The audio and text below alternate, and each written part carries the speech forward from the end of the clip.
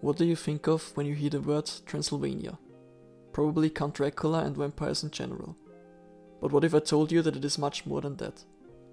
Transylvania has been a historically highly diverse region, with a big Hungarian and German-speaking population. In this video, we will focus on the history of the German-speaking minority group there, also called the Transylvanian Saxons. Talk about their history and their current situation.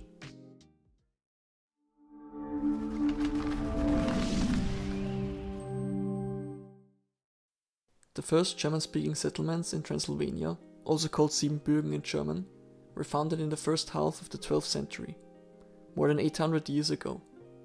At this time, people mainly from the area between the Rhine River and the county of Luxembourg moved to the region, after being invited by the Hungarian king Géza II to do so. The reason behind this was to further colonize this undeveloped, underpopulated region, and to secure it against possible invasions from Central Asia, for example from the Cumans and the Tatars. Transylvania in the Middle Ages was basically divided between three political entities, as you can see on this map. The first one being the Hungarian nobility, which governed over hundreds of thousands of Romanian, Hungarian and also German farmers. Their sphere of influence was called the noble lands, or Komitatsboden in German. The second group were the Shekelis, a Hungarian subgroup that settled in the Shekeli land in the eastern part of Transylvania. The first German settlements were founded in the south of Transylvania, the so-called Royal Lands or Königsboden in German, where they would build their oldest and most important cities. But some settlers would also find a new home in the northeast of the region, along the Bistrița River.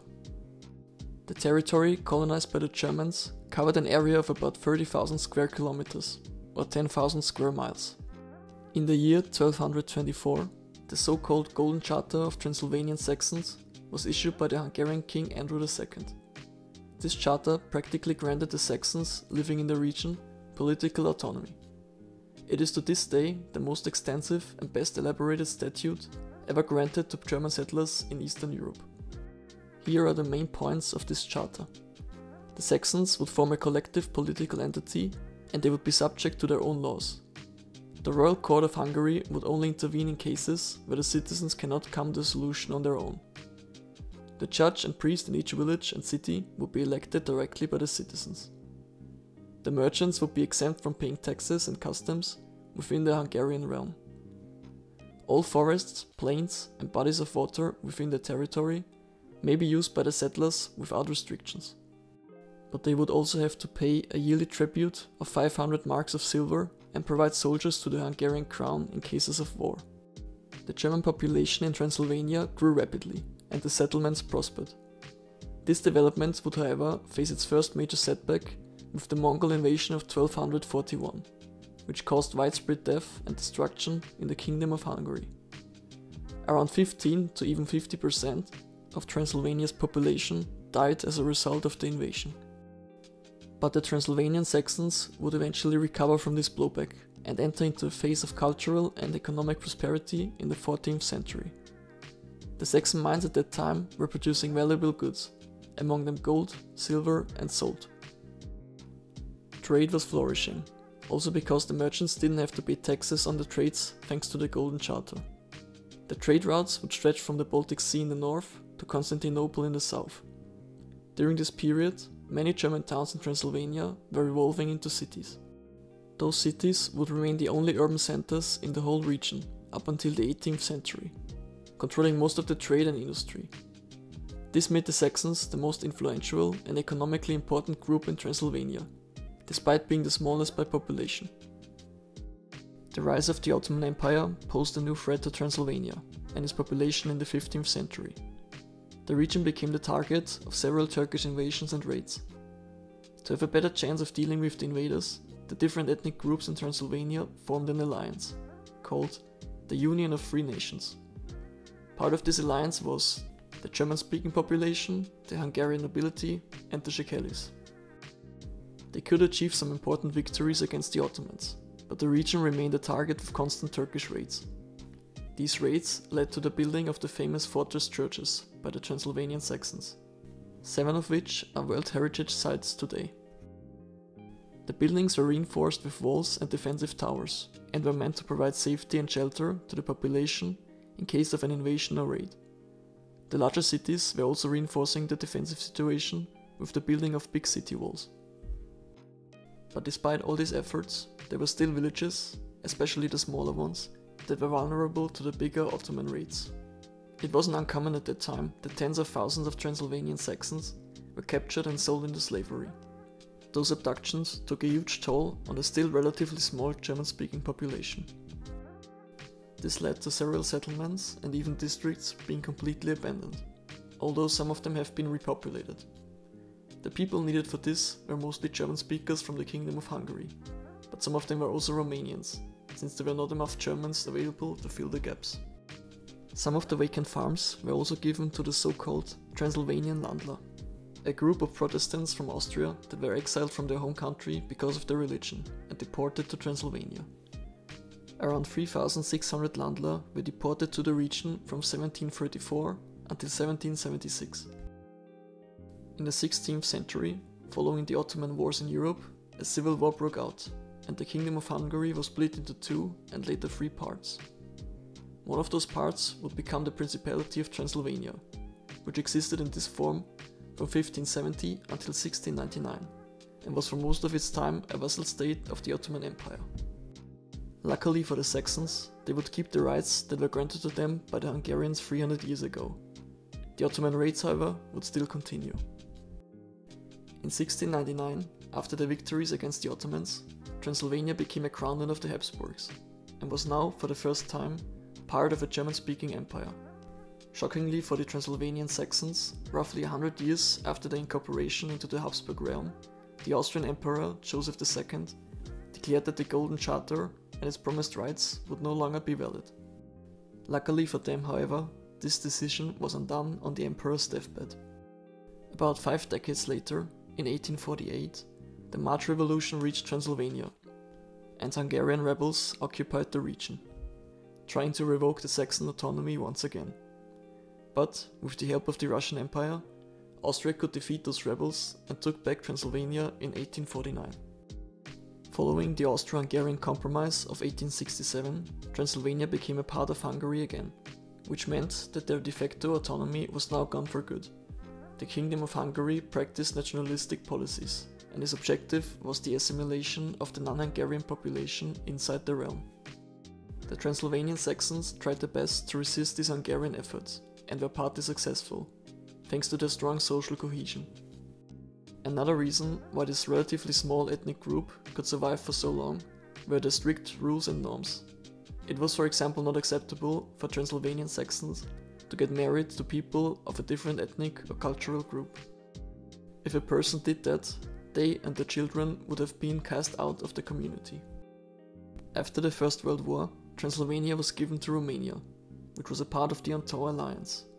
At first, the Saxons welcomed this new development, and hoped for a better treatment under the Romanians compared to the Hungarian predecessors, but soon their hopes would turn out to be just that. The Romanians continued the nationalistic and anti-minority politics of the Hungarians, and even intensified them, even though they agreed to grant special minority rights that were demanded by the Western powers. In the new Romanian constitution from 1923, no minorities were mentioned, only Romanians. It was also stated that the Romanian Orthodox Church would be the dominant religion in the state, which was seen as another discrimination against the Protestant Transylvanian Saxons. The Romanian government lost a lot of trust among the ethnic Germans within their borders, which led to rising immigration numbers and a decline in birth rates. Another bad thing was the stagnation of the Romanian economy and the slow impoverishment of the masses. This could still be managed by the ethnic German farmers, but the uncertainty still led to discontent. Apart from the increasingly poorer farmers, there existed also a very small but very rich group of Transylvanian Saxon industrialists and bankers that, before the beginning of World War II, controlled around 90% of the industry, 75% of the commerce, and all but one bank in Transylvania. Many of those people were also politicians and held majority positions in most German-speaking cities. They were mostly not affected by the worsening economic situation. which led to a loss of trust among the population, even though they often tried to better the situation of the ethnic Germans during negotiations in Bucharest.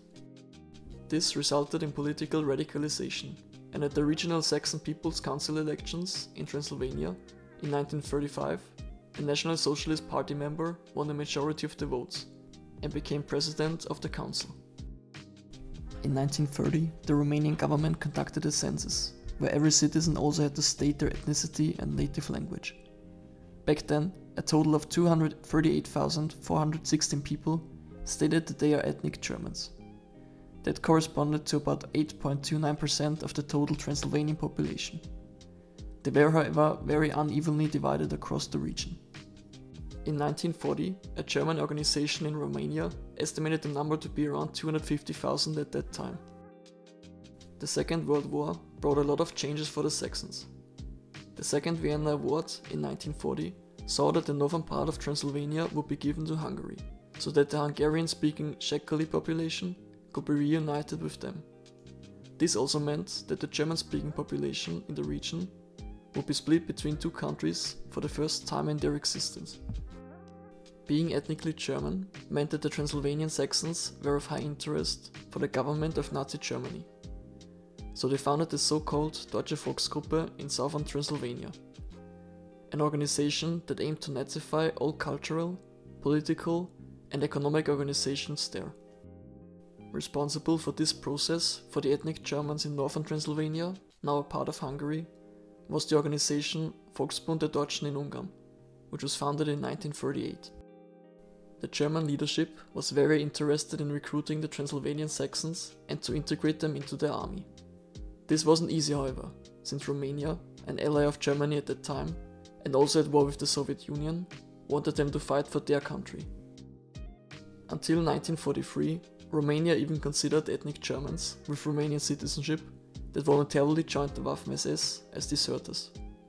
That, however, didn't stop the German government in continuing their efforts to illegally recruit new soldiers in the region. Through a lot of propaganda, the majority of the population, especially the youth, could be convinced that serving in the Waffen-SS or the Wehrmacht was a noble cause, and many were eager to join them. Men that refused to join them were publicly shamed and insulted by the population. Another issue that led many Saxons into the arms of the German army was the bad treatment of minority groups in the Romanian army, which they hoped to avoid by joining the SS. After a meeting between Adolf Hitler and Ion Antonescu in the April of 1942, the Romanian leader agreed to release those ethnic Germans from conscription that would prefer to serve in the Waffen-SS. Roughly a year later, in the May of 1943, the two countries signed an agreement in Bucharest, which also legalized forced conscription for the Waffen-SS in Romania. The situation in the northern, now Hungarian part of Transylvania was very similar to the one in the south. Around 70,000 Saxons lived in that part of the region in 1940. Around 95% of the Transylvanian Saxon men that were able to serve did so during World War II, and almost all of them became soldiers in the Waffen-SS. At least 2,000 of them were also guards in concentration or extermination camps like Auschwitz. As the front line advanced towards Transylvania in 1944, the German army ordered the ethnic Germans there to prepare for an evacuation to Austria and Germany. They could only enforce those measures in northern Transylvania though, because the southern part of it was located in Romania, which switched sides in 1944 and was now an ally of the Soviet Union. Around 35,000 Saxons would be evacuated during that year, and less than 100 died during the process. Their fate was however still better than that of their brothers and sisters in the south. There, around 30,000 people were deported into the Soviet Union for forced labor in 1945, with over 3,000 deaths as a result. According to the Romanian population census in 1948, the German population in Transylvania shrank to around 158,000 people after the war. The Saxons that remained in Transylvania were dispossessed and discriminated. All private means of production, as well as the two biggest Saxon banks, were nationalized, and all remaining German newspapers were banned. All those measures led to a rising will to emigrate out of Romania within the German communities there. This emigration process wouldn't be easy, however, since Romania didn't allow them to go. at least not without financial conversation. This led to negotiations between representatives of West Germany and Romania, with first contacts being made in 1954. Back then, Romania demanded to receive at least $1,000 per person. The two states established official diplomatic relations in 1967, also because of the immigration problem. In 1968, the Federal Republic of Germany appointed Heinz-Günther Hüsch, a lawyer, as the leading negotiator in this case. He started the negotiations in February of 1968. The basic idea was that the Romanian side would commit to let a certain number of ethnic Germans go in a certain time frame. The German side would commit to pay a certain amount of money for each emigrant. It came to big disagreements between Bonn and Bucharest regarding the classification of certain people, since Romania wanted to receive more money for specialist and skilled workers, and Germany wanted to pay the same amount for every person. In April of 1968, Romania demanded the following payments for the three different categories of emigrants: 1,700 German marks for category A, 5,000 German marks for category B, and 10,000 German marks for category C. At that time, 4 German marks were worth roughly $1. The German government agreed to these figures, and in March of 1969, they signed a temporary contract with Romania for 1 year. After that year, they signed another contract, and continued this cooperation until 1989. As the years went on, the prices for the different categories were also rising, and in 1983, the categories were abolished altogether, and the same price was paid for each migrant, 7,800 German marks. 6 years later, the prices for the last Germans before the collapse of the communist regime in Romania have risen to 8,950 German marks. Historians estimate that, from 1968 until 1989, more than 1 billion German marks were paid for the roughly 225,000 German emigrants. Not all of them were from the Transylvania region though. In addition to that, it was also common for the immigrants to pay bribes to local authorities in Romania, or otherwise they wouldn't get the papers required to leave the country. The total amount of bribes paid is estimated to be around 225 million German marks in the 1980s alone, but the Romanians also received additional non-financial compensations. For example, German luxury cars or hunting rifles for the collection of dictator Ceausescu. At the end of 1989, the new Romanian government lifted the travel restrictions, which led to an exodus of the remaining German-speaking population in Transylvania, which was around 150,000 people at that time. In only 2 years, more than 90,000 Saxons left the country, and in 2002, only around 18,000 Transylvanian Saxons were left in Romania. It wasn't easy finding reliable data about the population development, and some sources even contradict each other. I could however create a graph showing the decline of the Transylvanian Saxon population from 1900 until 2002. The numbers come from estimates and Romanian population censuses, and seem to be pretty accurate. Bigger Saxon communities outside of Romania also exist in Germany, Austria, Canada, and the US. Over 95% of the Saxon population left the country, in which they lived for over 800 years, and today, only around 13,000 are left in Transylvania. The most famous out of these 13,000 is without a doubt Klaus Johannes, the current president of Romania. He describes himself as an ethnic German with Romanian citizenship. The population as a whole is, with an average age of around 60 years, very old. And the few young people that remain can't find a Saxon partner in their age group anymore, which means that they probably can't sustain the population much longer. That means that, in a few years, if no miracle happens, the centuries-long story of the Transylvanian Saxons in Romania will come to an end. That's it for today's video. Thank you for watching and see you next time.